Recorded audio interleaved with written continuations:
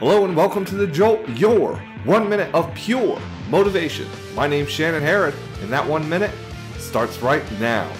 According to Sir Isaac Newton, a body that is in motion stays in motion. A body that is in rest stays in rest. So what does that mean for us? That means we need to get going, because if we don't, we're just going to sit here and continue to not get anywhere. It's very easy to go out there and make plans, to go out there and say we're going to do this and say we're going to do that. But what's hard is actually going out there and doing it. But what we don't understand, and what many of us miss, is that once we get going, it becomes easier and easier and easier. You know, it's that old adage of once a ball starts downhill, it starts to gain momentum and goes faster and easier. And it's the same and true as life. The same is true in life. When we start, it's tough. It's kind of like pushing that ball uphill, and we really can't get it going. It's tough. We can't go. But all of a sudden, it starts getting a little bit easier. We start leveling out, and then all of a sudden, it's like we're on a downhill slope, and that ball's just a tumbling.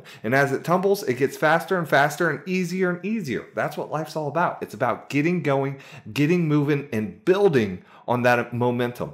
What type of momentum are you building today?